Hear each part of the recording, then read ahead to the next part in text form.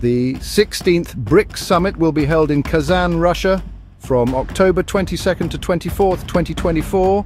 Leaders from member countries will convene to discuss key global issues and enhance cooperation. The summit aims to strengthen multilateralism and address challenges in politics, security, and economic development among the BRICS nations.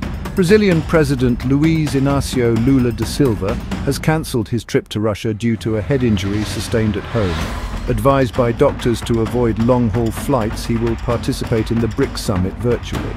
This cancellation prevents his first face-to-face meeting with President Vladimir Putin this year. The Gurpatwant Singh Panun, a Khalistani terrorist, warned passengers not to fly Air India between November 1st and 19th, citing potential attacks coinciding with the 40th anniversary of the Sikh genocide.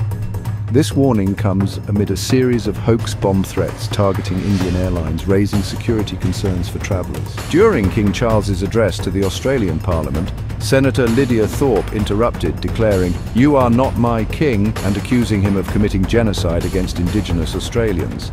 Her outburst has drawn mixed reactions, with some condemning her disrespectful behaviour, while others praised her for voicing Indigenous grievances amid colonial history.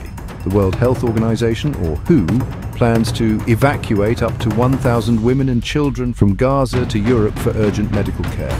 This follows the successful evacuation of 600 individuals since October 2023. The initiative aims to address the critical health needs amid the ongoing Israel-Hamas conflict. Donald Trump visited a McDonald's in Pennsylvania where he briefly worked at the fry station despite the restaurant's recent health inspection failure.